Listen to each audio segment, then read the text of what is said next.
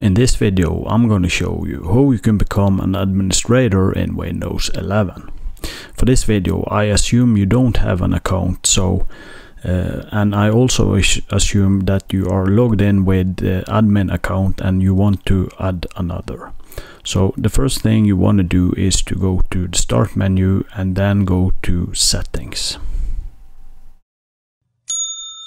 And under Settings, you want to go to Account.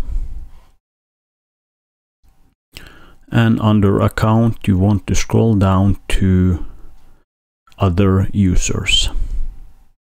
And here you want to create another user that you are going to give admin privileges to.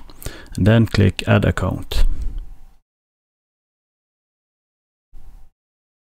And here you don't want to add an email. You want to, I don't have this person sign in information.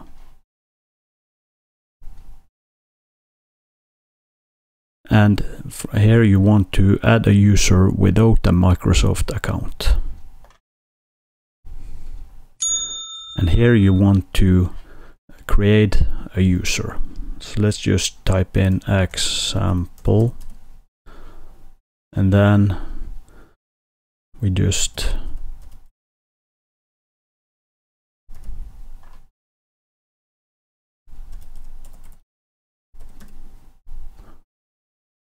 and let's just type a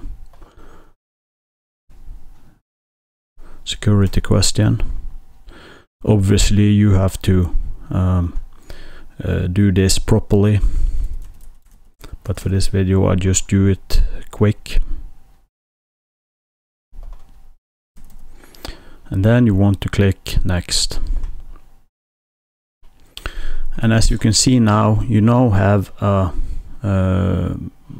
new account here. To make this account an admin, you just click this arrow here, and then you want to click the Change Account Type, and from here you want to choose the administrator option. So this is basically how you add another administrator account. I hope you enjoyed this video. Please like and subscribe, and I will see you in the next video.